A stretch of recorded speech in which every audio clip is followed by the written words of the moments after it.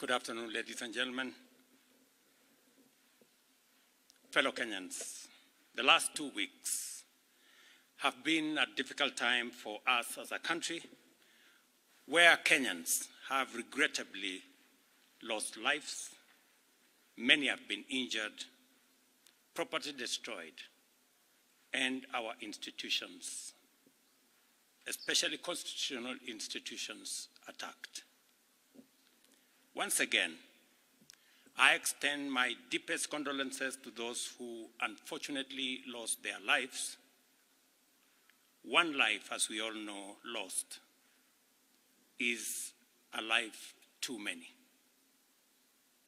To the mothers, fathers, siblings, relatives, and friends of those who lost their lives, my deepest sympathies and condolences to you all. Equally, to the many others who are injured and recuperating, I wish them quick recovery. The government of Kenya will support all those who've lost their lives and those who've been injured. Despite all this, as a nation, we are finally discussing issues. We are not discussing tribes, personalities, or political formations, but rather we are discussing issues that affect each and every one of us. Issues of taxation, debt, budget, corruption, the cost of living, unemployment, and opportunities for all Kenyans, especially our young people. If you go back on my Twitter account, I made a commitment to the country in 2019-2020 that the conversation in Kenya is going to change. It is not going to be about personalities. It is not going to be about positions. It is not going to be about tribes. It is going to be about issues. Today, that situation is true, that we are having a conversation about issues in our country. We must all be proud of ourselves that we have managed to elevate the debate in our country to the level of issues that affect all of us. I am very happy that we are having a conversation about jobs for our young people, about opportunities for business, about manufacturing, about taxation, about debt, and all the other things that are important to all of us. I make this statement to highlight the actions taken in response to the overwhelming public feedback in the recent days, and to fulfill my commitment to continuously and effectively listen to the people of Kenya, and to underscore my intention to always take public contributions in good faith, applying them to enrich policy making, governance, and government programs.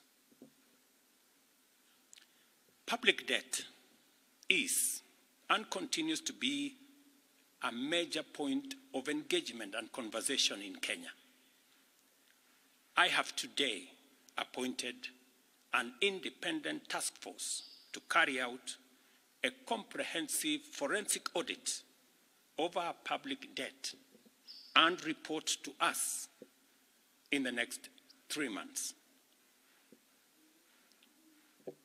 This audit will provide the people of Kenya with clarity on the extent and nature of our debt, how public resources have been expended, and will also recommend proposals for managing our public debt in a manner that is sustainable and does not burden future generations.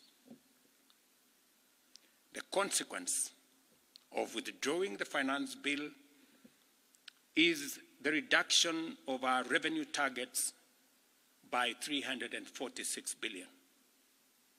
Over the last few days, our Treasury team has been assessing the adverse impact of either reducing the budget by 346 billion in full or borrowing the 346 billion in full.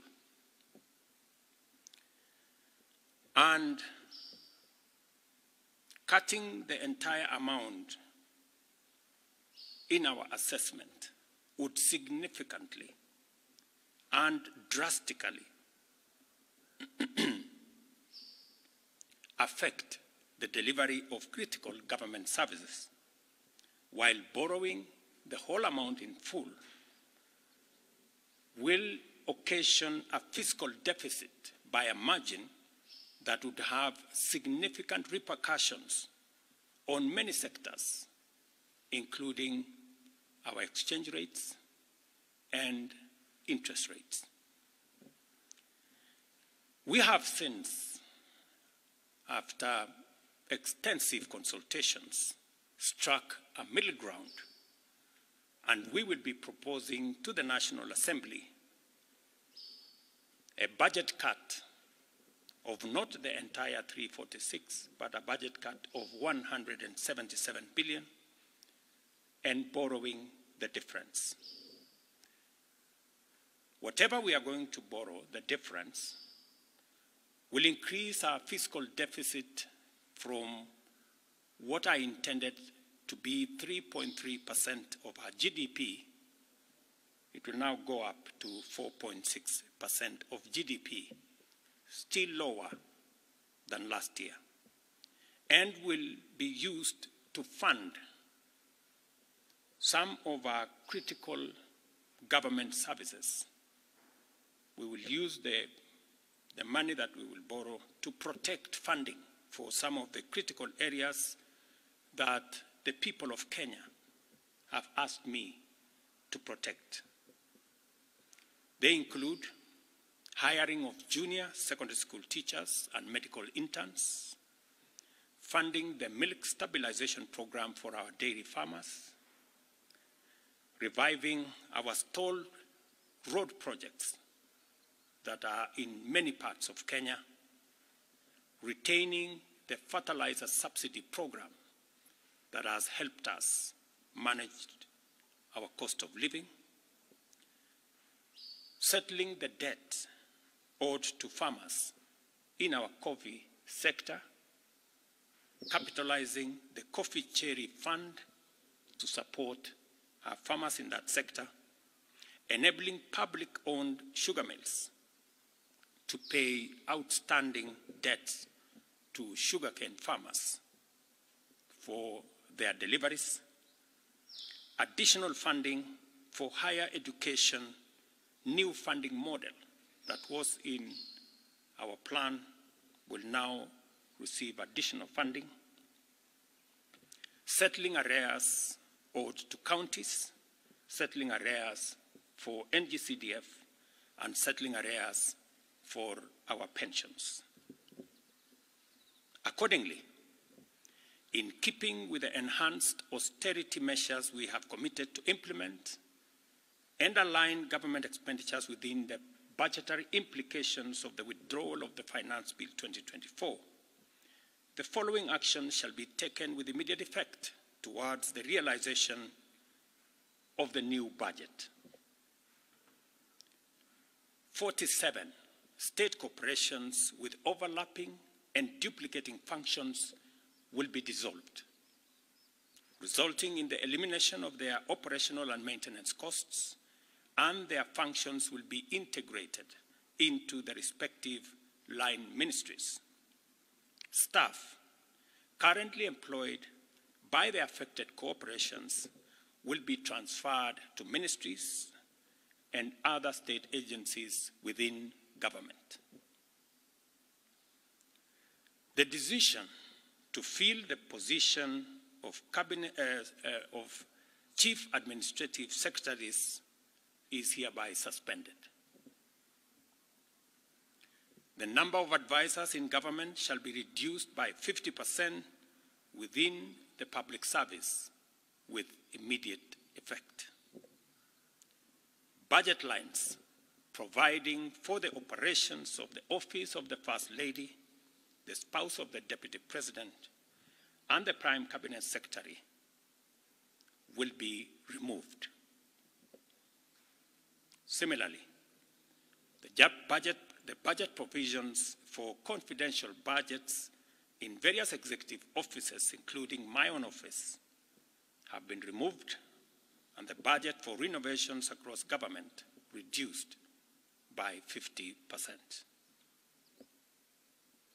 Henceforth, public servants who attain the retirement age of 60 shall be required to immediately proceed on retirement with no extensions to their tenure of service whatsoever. The purchase of new motor vehicles by the government is suspended for 12 months, except for security agencies, while a new policy on transport for public officers will be developed.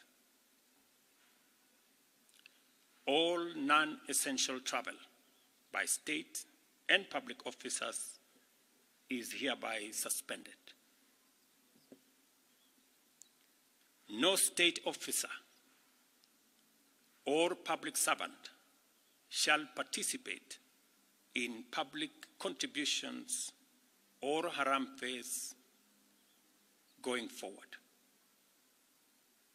The Attorney General is hereby directed to prepare and submit legislation to this effect and develop a mechanism for structured and transparent contributions for public, charitable, and philanthropic purposes.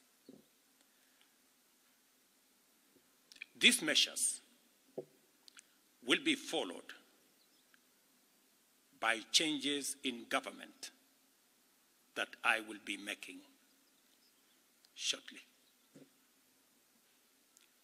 We are determined to carry out this and other interventions to improve the quality, efficiency, and transparency in serving the people of Kenya and ensure that citizens receive maximum value for their resources from a public sector that prioritizes their welfare. I believe these changes will set out our country on a trajectory towards economic transformation, enabling us to achieve the strategic objectives of the bottom-up economic transformation agenda and deliver our commitment to radically enhance opportunities for all Kenyans and transform our country. Thank you very much. God bless you, and God bless our great country, Kenya.